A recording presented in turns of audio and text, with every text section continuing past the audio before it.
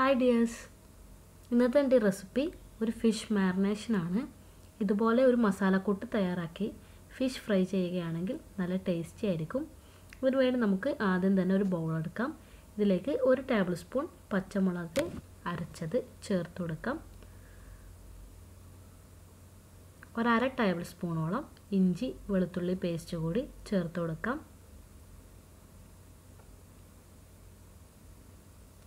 പിന്നെ നമുക്ക് ഇതിലേക്ക് ചേർക്കേണ്ടത് മുളക് പൊടിയാണ്. ഞാനിവിടെ കാശ്മീരി മുളക് പൊടിയാണ് ചേർത്തിരിക്കുന്നത്. അതൊരു 2 ടേബിൾ സ്പൂൺ ഇതിലേക്ക് ചേർത്ത് കൊടുക്കുന്നുണ്ട്.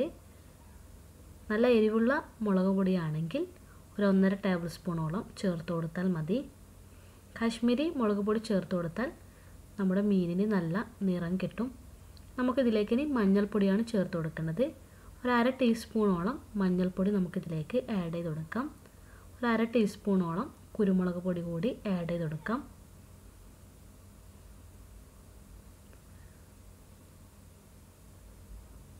ഇതിലേക്ക് നമുക്ക് പാകത്തിനുള്ള ഉപ്പ് കൂടി ചേർത്ത് കൊടുക്കാം. പിന്നെ നമുക്കിതിലേക്ക് ചേർത്ത് കൊടുക്കേണ്ടത് ചെറുനാരങ്ങ നീരോ വിനെഗറോ ആണ്. ഞാനിവിടെ 1 ടേബിൾ സ്പൂൺ വിനെഗറാണ് ചേർത്ത് കൊടുക്കുന്നത്. ഇതിന് പകരമായി ചെറുനാരങ്ങ നീരും ചേർത്ത് കൊടുക്കാവുന്നതാണ്. ഇനി നമുക്കിതൊന്ന് അല്പാൽപമായി വെള്ളം ഒഴിച്ചൊന്ന് മിക്സ് ചെയ്തെടുക്കണം. ഒരുപാട് വെള്ളം ഒഴിച്ച് ലൂസാക്കി എടുക്കാൻ പാടില്ല. കുറച്ചായി വെള്ളം ചേർത്തൊന്ന് അല്പം ഒരു തിക്നെസ്സിൽ നമുക്കിതൊന്ന് മിക്സ് ചെയ്ത് യോജിപ്പിച്ചെടുക്കാം.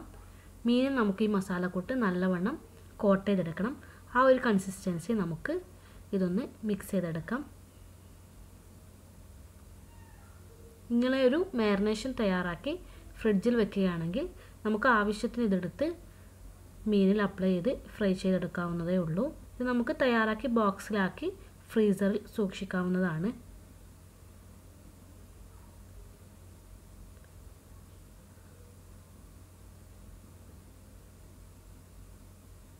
ഇതിപ്പോൾ ആവശ്യത്തിന് വെള്ളമൊഴിച്ച് മിക്സ് ചെയ്തെടുത്തിട്ടുണ്ട്. ഈ ഒരു കൺസിസ്റ്റൻസിയിൽ വേണം നമുക്ക് തയ്യാറാക്കി എടുക്കാൻ വേണ്ടിയിട്ട്. ഇനി നമുക്കിതിലേക്ക് ഫിഷ് പീസസ് ആഡ് ചെയ്തൊന്ന് മാരിനേറ്റ് ചെയ്തെടുക്കാം.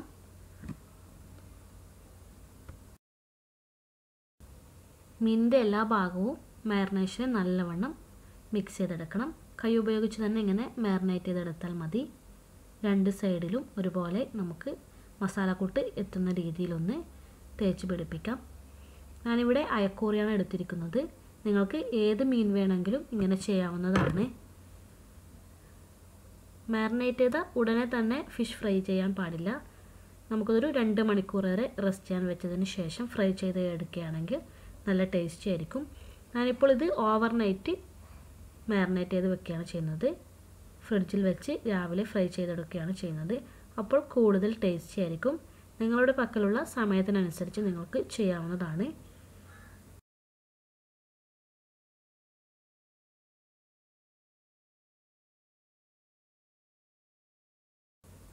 ഇന്നത്തെ എൻ്റെ വീഡിയോ എല്ലാവർക്കും ഇഷ്ടമായെന്ന് വിചാരിക്കുന്നു.